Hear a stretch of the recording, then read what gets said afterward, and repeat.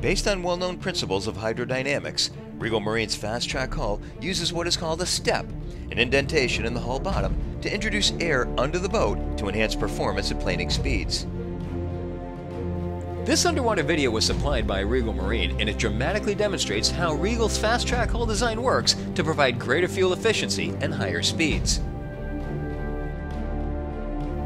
Here, we see a Regal Fastrac hull moving slowly through the water, far too slowly to create a vacuum in the step. Note that relatively few air bubbles appear under the hull. In this frame, we can see the step, which is totally immersed in water. With the same hull running at speed, the step creates a vacuum that sucks air in from both side vents.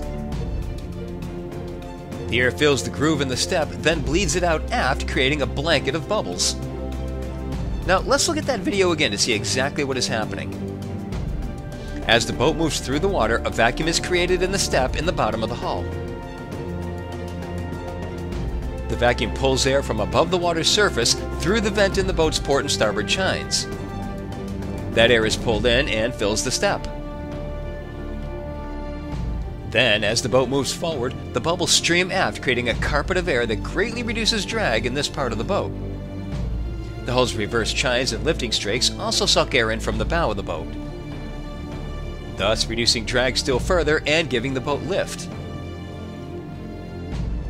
Finally, and most importantly, the boat's dynamic lift is generated by 3 smaller planing surfaces rather than by one large surface, which has much more wetted surface and drag.